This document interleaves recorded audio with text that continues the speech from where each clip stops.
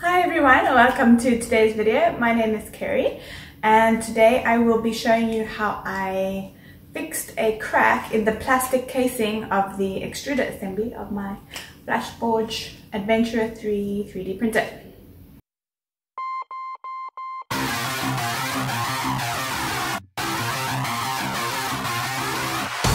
So it turns out that in the last video when we were replacing our Bowden tube coupler and we took out the threaded insert from the casing, it appears that we cracked the casing while doing so. I don't think there was any other way we could have done it. I just couldn't unscrew the coupling from the threaded insert, so taking it out, I think in that situation was the only way to move forward with that repair.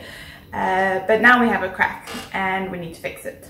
So I contacted one of my friends who also has one of these 3D printers and has very valuable advice. And he actually had the same problem when he replaced his coupler. So he fixed his crack with, let me rephrase that. He fixed the crack in his 3D printer using epoxy glue. But you'll see in this video that I actually used epoxy putty instead to repair the crack in my printer. Okay, so when deciding how to best fix this crack, I had to take into account three things. One, the crack, I couldn't quite squeeze it together. I couldn't squeeze the casing together to close up the crack really well. So whichever solution we went with would have to be something that could bridge the gap in the crack. Also, the damaged area is on the top of the extruder assembly, so it is kind of close to where all the heating happens. So whatever solution we used would kind of have to withstand at least some raised temperatures.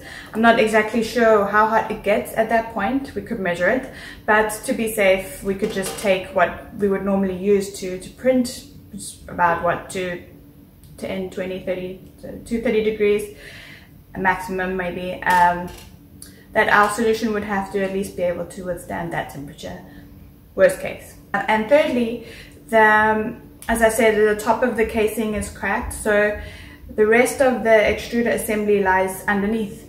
So the solution we chose couldn't be too runny or something like that, that it might like seep through and mess up and get onto everything. So we didn't want anything that would seep into where it shouldn't be going. So in the end, based on what I could find on my local online stores that could be delivered quite quickly, and something that I wouldn't need too much or any more equipment for than I had already lying around, I decided to get the epoxy putty. So apparently epoxy putty is actually perfect for if you need to make small repairs that need a high strength, which I think in this case it fits that perfectly. The one I bought says that it can withstand temperatures up to 260 degrees, so that's perfect. It's well above what we decided our worst case threshold should be.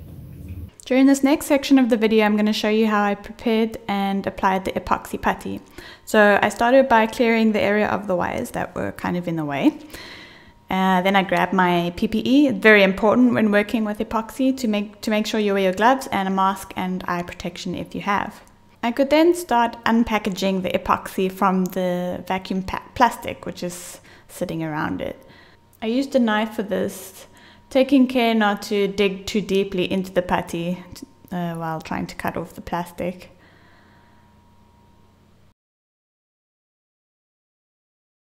Next, I needed to cut off a piece of the putty. So how epoxy putty works is that the A and B parts are both there in this epoxy stick, except the one part is on the outside and the second part is on the inside.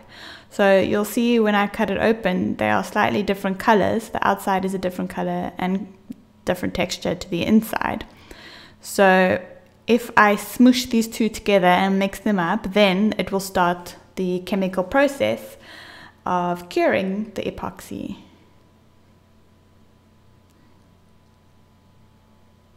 So once I've mixed it up, I only have a few minutes according to the instructions to actually apply and get it all ready before the curing starts. So I was in a bit of a hurry, and sorry about the camera angle, but I kind of knocked the camera into a bad angle and I didn't really have time to fix it. So I just full steam ahead.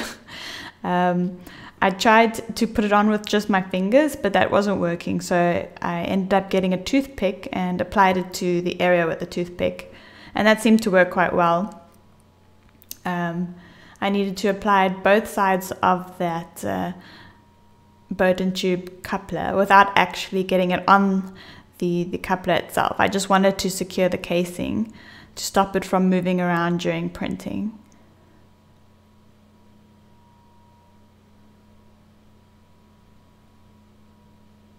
I spent a lot of time using the toothpick to make sure it was all smooth and in place, making sure it was properly covering the crack, nothing more. Apparently you can also use water to smoothen out the finish, so perhaps next time I will do that, because the end result didn't look that great.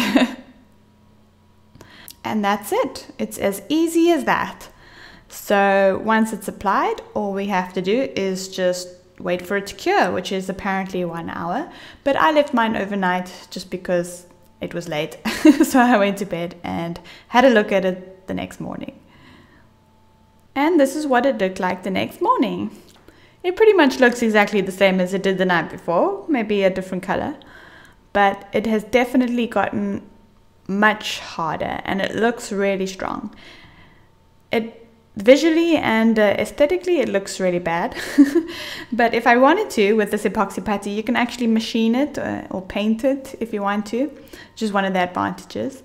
But the most important thing is that when the boat and tube connector moves around, the casing stays secure.